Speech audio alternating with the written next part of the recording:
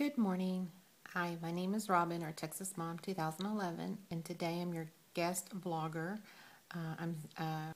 I am filling in for Julie today. She is on her way back to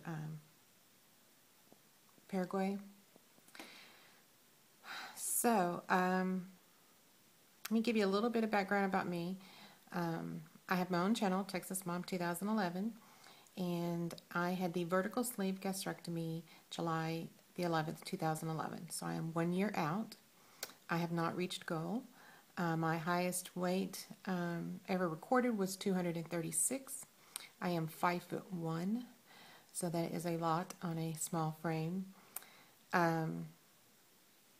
Today, the last month, I'm kind of at a stall. I range from 161 to 163. So it goes back and forth. I keep losing those same 2 pounds and gaining the 2 pounds back and forth.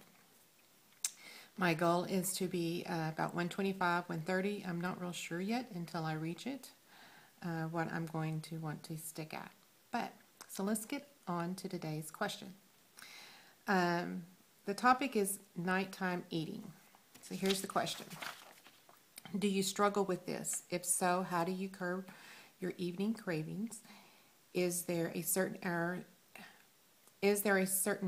you do not allow yourself to eat past? Okay. Before surgery, I was not really a nighttime eater. Probably because I ate so much, I wasn't hungry. Very seldom did I eat anything after dinner. If I did, it would be popcorn if my husband cooked it or something like that if we were watching a movie. After surgery, different story. I really struggled with this in the beginning for a long, long time. I think because I could only eat so much at a time, and I was eating like every 2 hours, it became to where I really noticed, wow, I'm eating a lot. I mean, if I had dinner at 6, 8 o'clock, I was eating something. And it was healthy things. I mean, it may be a piece of cheese, a little bit of yogurt, something like that. Well, then 10 o'clock, I would also eat something too. So it seemed like I noticed it about 6 months out to where, why am I doing this? It became more of a habit than me being hungry. So I recognized it. Now, what I do, not saying it has stopped, there has been, I really thought about this probably the last 2-3 weeks, that I'm not doing it quite as often, to the extent I was. What triggers it is when my husband does it. He's a nighttime eater, and he goes and gets something, and then I'm like, oh yeah, there's some food in there. I could do that, so I do it. But I've noticed there's been a few nights that I have not done it. What I'm doing instead is coffee, decaf coffee at night. My treat addiction thing that I went to, I've never been a big coffee drinker. I only had like my 1 cup in the morning just to get my caffeine to go. Never really cared for the taste of coffee. But since surgery, I still do my 1 cup in the morning to get my caffeine. But if I have it during the day, I do decaf.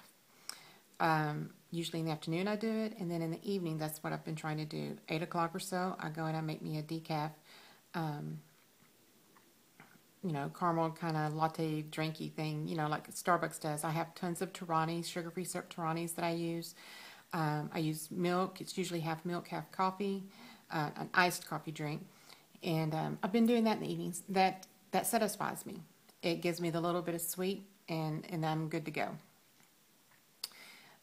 If I do have something, it's usually a piece of cheese.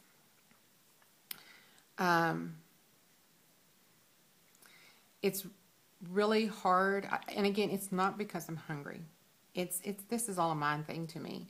And it became a habit. That's why I was doing it. So if you're really, really hungry, I suggest you eat something. If you're not, talk yourself out of it. Find something else to do.